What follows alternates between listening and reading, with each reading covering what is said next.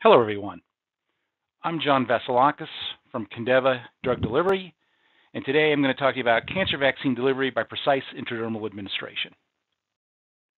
Financial disclosure, I am an employee of Kindeva Drug Delivery.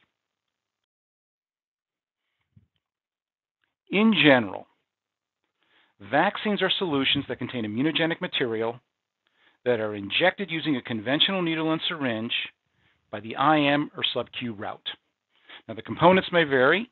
They could be antigens, proteins, cells, viruses, but they are generally solutions that are injected IM using conventional needle and syringe. Now, there are devices that have been developed and that are currently being developed that can precisely and accurately administer a vaccine into the skin. Some examples are shown here. So one of the problems with the conventional needle and syringe for intradermal administration is volume that can be administered. Typically, with a standard needle and syringe, we're talking about 50 to 100 microliters, when most vaccines are 1 to 2 mils. So think about the process of vaccination as really containing three pillars. You have the vaccine itself, and you have the delivery system, and you have the route of administration. Now, there is rationale for delivering a vaccine into the skin. The skin is an immune-rich organ. It contains various types of antigen-presenting cells.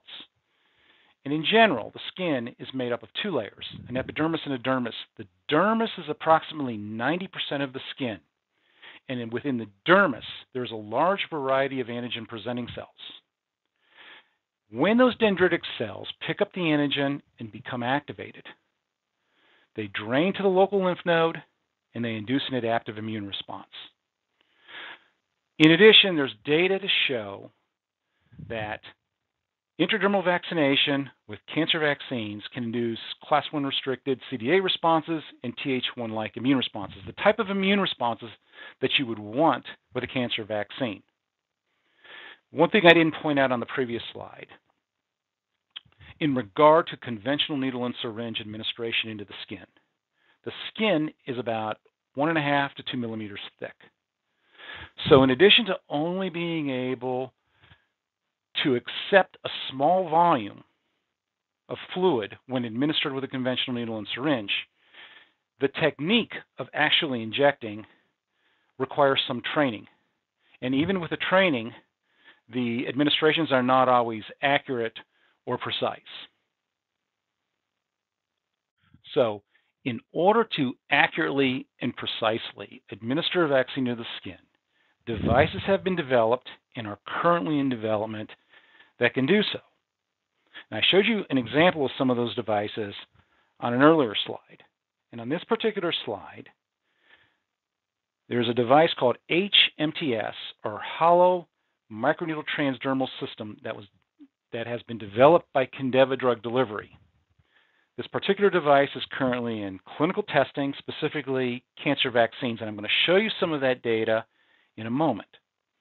Key features of the device are shown on the slide. Now, the device contains a cartridge that is filled with a vaccine. That cartridge is then inserted into the injector. The injector is then placed on the skin, a button is pressed, and the vaccine is administered into the skin. This particular device can administer volumes of 0.5 to 2 mLs. Remember, I told you before that most vaccines are 1 ml to 1.5 ml. The key, one of the most important parts of the device is the array, which contains the microneedles. It is 10 centimeters squared. Each needle is 1,500 microns in length, and the lumen, or the opening of the microneedles, are 80 microns. Now, the 1,500 microneedle length is important because this indicates that the vaccine will be administered about 800 microns deep, which is in the dermis, in the APC-rich region of the skin. And the 80 micron lumen is large enough that it will allow cells and large particles to flow through the microneedles and into the skin. A number of animal studies have been done to demonstrate the functionality of the hMTS device. On this particular slide, you're looking at a pig study that demonstrates reproducible depth of penetration and consistent fluid delivery. In this particular study, there were 58 hMTS injector deliveries of a 1 ml solution into pigs, into the ham region of pigs. And the key findings on the slide show that the depth of penetration is consistently around 800 microns deep. Again, this would be the depth that would put the vaccine in the dermal space of the skin. And that 98% of these 1 ml administrations were administered within 10 minutes. Now, in general, most of these administrations were in less than 2 minutes. Functionality of the hMTS device was also evaluated in humans. On this particular slide, you're looking at delivery time per injection site. The Mayo Clinic is currently running an autologous DC vaccine. So in preparation for the study, 1 ml injections were administered to 3 sites on 19 human patients. The sites were abdomen, thigh, and upper arm. The data on the slide show that 91% of the administrations occurred under 5 minutes. In actually, the majority of the injections occurred in less than 2 minutes. These data are consistent with the swine data that I showed you on the previous slide. 2 cancer vaccine studies have been conducted using Kindeva's hMTS device. The first one I'm going to talk about is from the Mayo Clinic, and this is an allo-DC vaccine study in glioblastoma patients. The patients were diagnosed with glioblastoma. They underwent surgery, followed by radiation, and then they went on DC plus TMZ therapy. The vaccine was administered initially every other day, 5 administrations in the presence of TMZ, and thereafter it was given monthly with TMZ. This study is still active. The DC vaccine is characterized as CD83, CD80, CD86, and HLA-DR high. 1 ml of the dendritic cell vaccine was administered with the hMTS unit into 20 GBM patients. The delivery sites were abdomen, thigh, and upper arm. On the far right-hand side of the slide, you're looking at the AEs that were reported in the study. The investigators at the Mayo Clinic indicated that the majority of these AEs were due to the TMZ therapy, not due to the dendritic cell therapy. And in fact, that the DC were considered to be well tolerated. On this slide, survival post-surgery is indicated. The green bars indicate the number of days that the patients are on trial, and the red bars indicate progression, and these patients were removed from the trial. And the blue bars indicate that the patients had completed all 15 vaccinations and continue off trial but are progression-free. And the X's indicate that the patients had died. The key finding from this particular data, even though it's only 20 patients, that these patients, all of the patients on the study, had survived at least 1 year following surgery. Importantly, immune monitoring was performed in this study. And here, you're looking at flow cytometric analysis data, specifically Class 1 restricted CD8 response, antigen-specific response in healthy volunteer versus GBM patients that were treated with the DC vaccination. There are 10 healthy volunteers compared to 19 GBM patients. And the data demonstrate that there's very little response in the healthy volunteers, less than 1% of antigen-specific CD8s, in comparison to 13% in the GBM patient. Again, this is a representative example, and there are a small number of patients, but nonetheless, the data are encouraging in that they indicate that the vaccine therapy actually induces the type of response that you would want in having an effective cancer vaccine. So the key conclusions from the Mayo study indicate the feasibility of the intradermal vaccination approach was established in 100% of the patients in the study. The therapy gave an excellent safety profile, and that even though there are only 20 patients that were evaluated, that efficacy appears promising in that 100% of the patients were alive at 1 year post-surgery.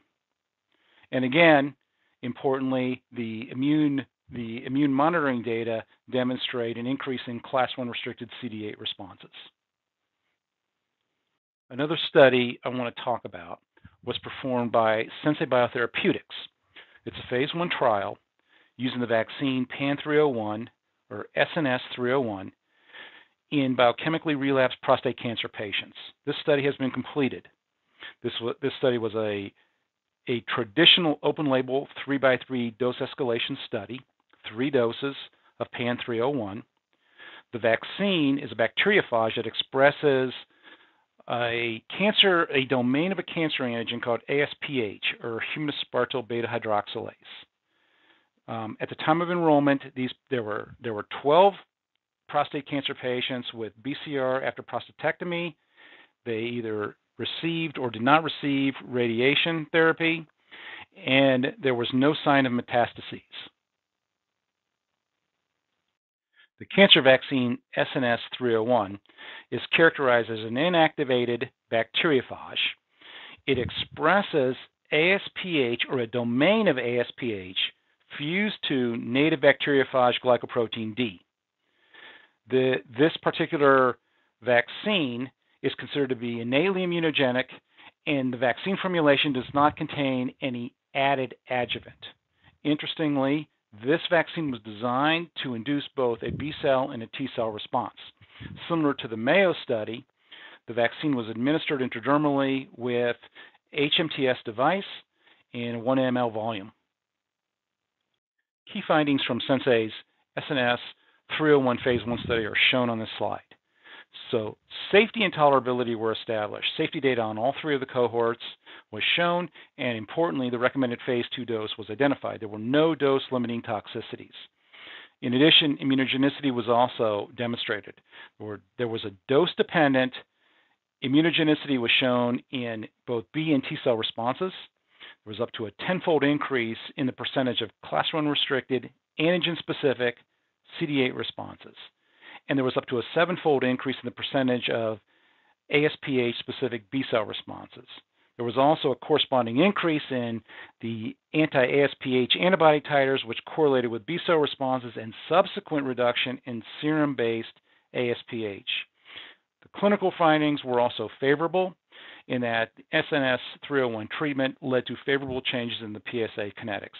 So, although the study is a small study, what it shows a favorable clinical response based on serum markers, and it also shows enhancement of both B cell and T cell immunity. I'd like to finish up today by summarizing a few key points from my talk. First, reproducible and safe intradermal vaccination of the DC and the bacteriophage vaccine was shown to be feasible. The biomarker results from these 2 phase 1 studies indicate that intradermal vaccination can enhance CD8, CD4, and B cell responses. Specifically, the Mayo Clinic showed an increase in CD8 response, and the Sensei study showed an increase in CD8, Th1, and B cell responses. Both Mayo and Sensei are performing additional studies in order to determine the efficacy of their cancer vaccines, and these additional studies will be conducted using Kindeva's hMTS device.